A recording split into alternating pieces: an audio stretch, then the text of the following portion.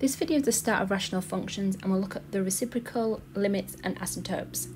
So the reciprocal of a number is 1 divided by that number. So the reciprocal of 4 is 1/4, 2/3 would be 3 on 2, 4 1/2, write that as a single fraction is 9 on 2, so its reciprocal will be 2 on 9.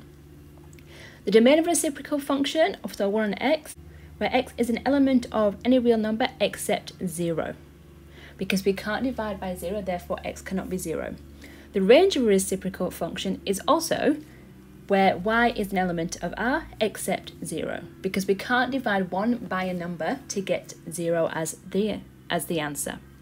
Limits and asymptotes. So a limit is the value y which a function f of x is trending towards, so approaching, but it does not reach. So as x tends towards a certain value. So what we mean by limits is, and this links to asymptotes because it's in this situation as x is approaching a certain value, which is what this means here. So the limit as x is approaching plus or negative infinity. So as our value of x here is getting closer and closer towards infinity, so it's going, the graph carries on going this way or this way to positive or negative infinity. What value is that graph getting closer and closer to on the y-axis? So if you actually did it on a graphing software and kept on zooming out, you would see that that graph would never ever touch the x-axis. It carries on going, it gets very, very close, but never touches it. And that's because in this equation of y equals 1 on x, we can't have 0 as a solution, because we can't divide 1 by a number and get 0. So we can get very, very close to 0, but we'll never ever get to 0. And that's what is happening here. And those lines where it approaches but never reaches on a graph are called asymptotes. Now, this also happens vertically. So with these two here, so we've got the two limits here in the second ones that I've underlined in red. So as x approaches 0 from the positive side, and as x approaches 0 from the negative side. So when the graph is going this way, and it's getting closer and closer to 0 in either direction, what you would notice about the top and the bottom here is that those two lines carry on going, once again approach the y-axis but never ever touch it or cross it. And that's because x in the function of y equals 1 on x, x cannot be 0. When sketching the graph with a limit, we represent the limit by drawing a horizontal or vertical dashed line asymptote. I'll show that on an example in a second.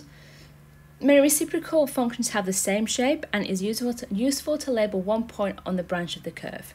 So here I've got the graph of y equals 12 on x. So I've labelled some points because that helps us know what type of function it is. Now the asymptotes of these, the horizontal will once again be 0.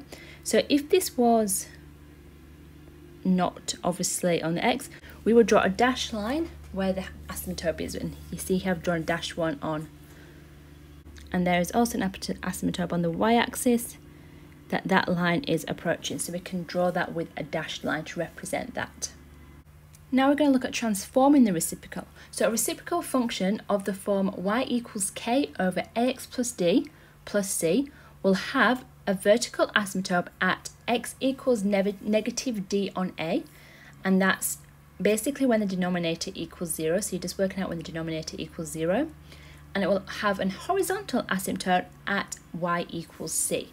Now when you're writing solutions and you're writing the asymptote in a solution, you have to write x equals or y equals.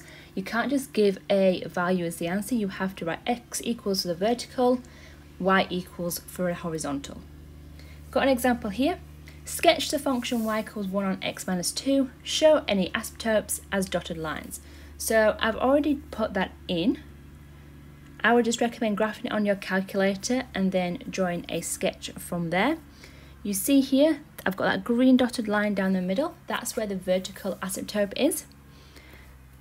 Those lines here vertically will never ever reach that line. There is also one on the x-axis, but obviously as it's the x-axis, that's why you can't see a dotted line there.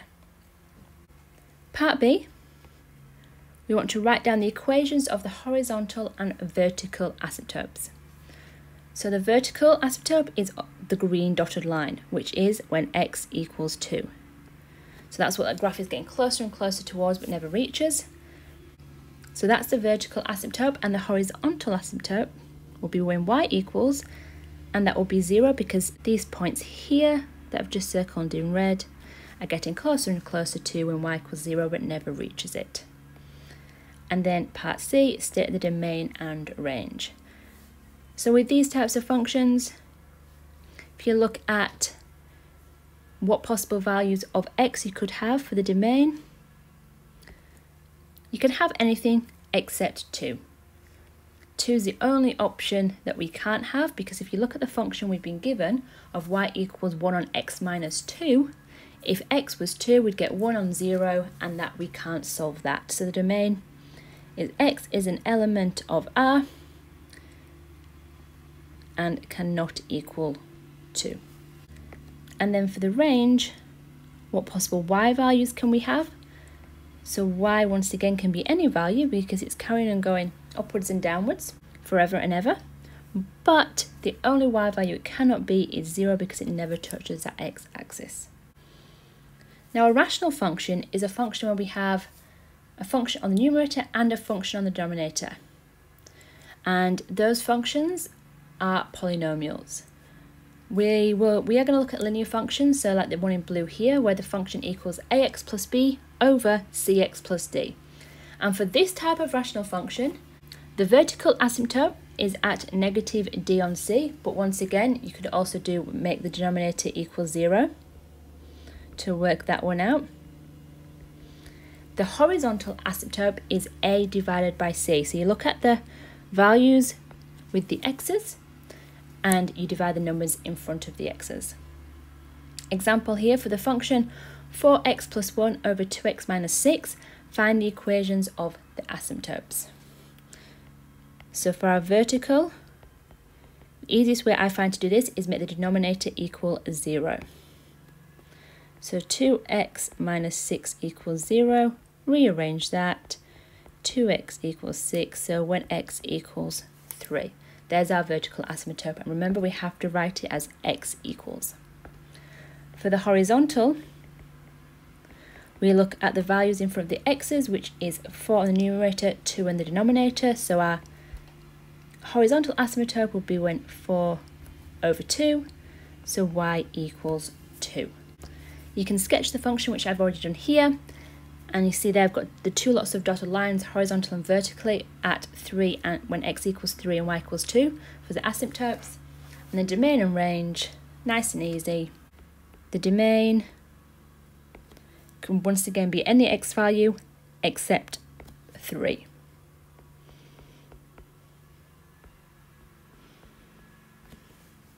And the range can be any y value except 2, and because that's where our asymptotes are. Solving rational equations uses knowledge from generally a grade 10 topic called algebraic fractions. And we just solve these as we would one of those types of problems. This example here, first step will be to make all the denominators equal. So for here we'd want our denominator to be 2x multiplied by x plus 1. The first fraction needs to be multiplied by the x plus 1 on the numerator and the denominator. Second fraction needs to be multiplied by 2x. And we have to do the same to the negative 2 on this time as well. So this one would have to be multiplied by 2x and x plus 1. Once all the denominators are the same, we can get rid of the denominator, so we'll be left with 3x plus 1 minus 2x times 2x, which will equal negative 2 times by 2x, x plus 1, and then we just solve from there. So we get 3x plus 3 minus 4x squared equals negative 4x squared minus 4x. Rearrange and we'll end up with 7x equals negative 3, so x equals negative 3 on 7. We can also do the inverse of a rational function, exactly the same as we would do the inverse with any type of function. So first of all, write it y equals, then switch the x's and y's, and then solve from there. Expand your brackets. Put all the y's on one side, all the x's on the other. Factor out the y. and then divide. So we end up with our inverse as 2x minus 4 on 3x minus 1, and then write that with the correct notation. And that is rational functions.